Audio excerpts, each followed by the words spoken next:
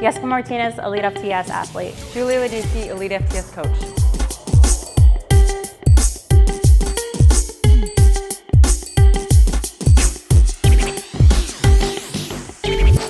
I qualified for the Arnold in December for the Lexington meet. I totaled 865, I believe. Had a week off and then started immediately 12-week training for the Arnold. I was planning on 900 total.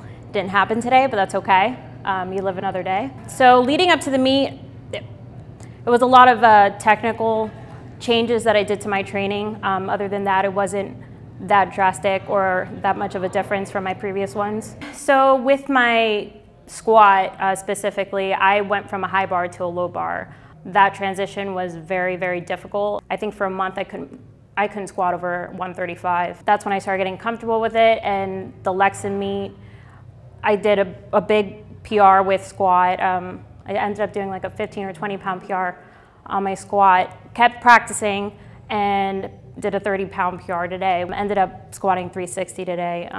I opened up with 315. Did not feel comfortable getting under the bar the whole time. I don't know, it was because of the rack height, it's because of my foot placement, because my hips weren't going under the bar. But each attempt felt not smooth, but it was nice that I was able to grind through it each time. So my attempts were 315, 330, and 360. With my bench, I guess training with Casey, you kind of pick up on what your coach is doing. So my bench kind of changed without even me noticing. I started putting my feet out on my setup rather than tucking, and that's what I'm used to. That was something I learned that I was doing different just a couple weeks ago. So I knew coming into this meet, my bench wasn't gonna go really as planned. So I was just happy to get with what I got today. So I opened up with 145, something I could do on a bad day. Second attempt was 165. Again, can do it in a bad day. Jumped to 175. I didn't want to get a PR and risk a total or anything like that, but my butt ended up getting up from the bench. So that's just something, technique error, and it's kind of stupid, but you're kind of not aware of your setup, I guess, like when you're under adrenaline. With deadlift, that has been a mental struggle. I opened up with 300, again, something I could do on a bad day.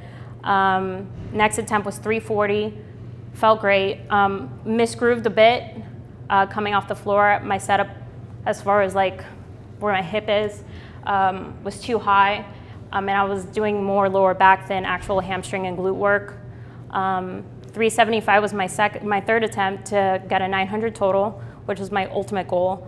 And I ended up pissing myself, and it made it very, very uncomfortable to pull. So it was just a disaster in and of itself. So I ended up not getting that pull. I think I ended up with 865, the same total I got the Lexington meet.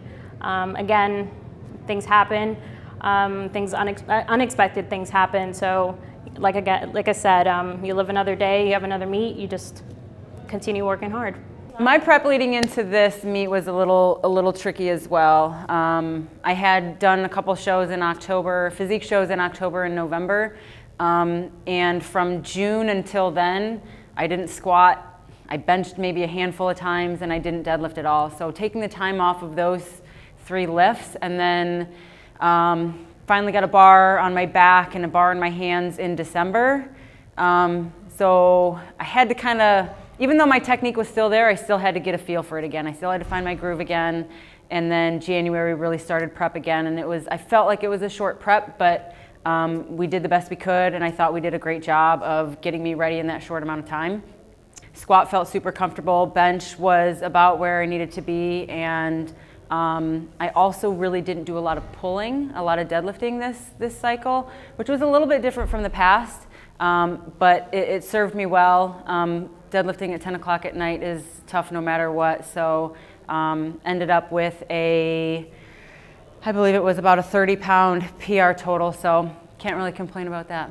Coming into this meet, we had some numbers planned. My coach and I, Scott, had some numbers planned based on my last raw meet last year and then some things that we wanted to hit. So opened with 280 on the squat.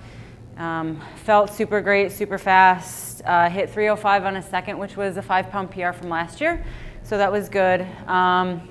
Dave came up to me after that and wanted me to jump like 30 pounds, and I immediately said no. And he's like, okay, well, that's a good sign. Like, your reaction tells me that that's not something that you're comfortable with. And I said, absolutely not. He said, good. He goes, then go with what you were originally planning, which was only a 10-pound jump to 315. But for me, it was something I needed to get that number kind of off my back and get it done, get it in a meet legit, and just be done with it. So I ended up smoking it on a third, but sometimes that's a good thing to walk away on the platform with, like knowing that you have some in the tank. So I was super happy with squat. Bench was something that was kind of went as expected. Opened with 175, something that I can hit on a bad day. Wanted to take some small jumps, hit 185 on a second, which it's hit or miss as far as it being smooth and it being a little bit of misgrooved in my training. I knew I could get it even if I misgrooved it. I misgrooved it a hair, but still fought it up. And then decided to just take a super small jump on a third to 190, hope for a 5-pound PR, and almost recovered it, but not quite. Misgrooved it enough to just miss it. So, so tied my PR, 185 on bench. Still ahead on total at that point, so that was good. Deadlifts we opened, which was interesting. As I mentioned before, we didn't really deadlift a lot this training cycle. It's late, we're tired, we're exhausted, so warm-ups felt a little heavier than I would have liked. But took 335 on an opener, which was nice. Jumped to 360 on a second, which was a bit of a grinder, but it was a 10-pound PR, so I really couldn't complain at that point. Talked it over with some of my teammates, tried to make some, take some cues that they had, and took a small jump to 370 and just didn't have any gas left at that point. It was close. If I could have broke it off the floor about an inch, I know I could have locked it out and fought through it, but just wasn't happening at this time of the day. So ended up with now that I calculated out, a 25-pound PR total. Second raw meet like ever in my life. So like ever after being 15 years of geared. So can't complain. I have to give a huge thank you to Christian Anto today. He stuck around.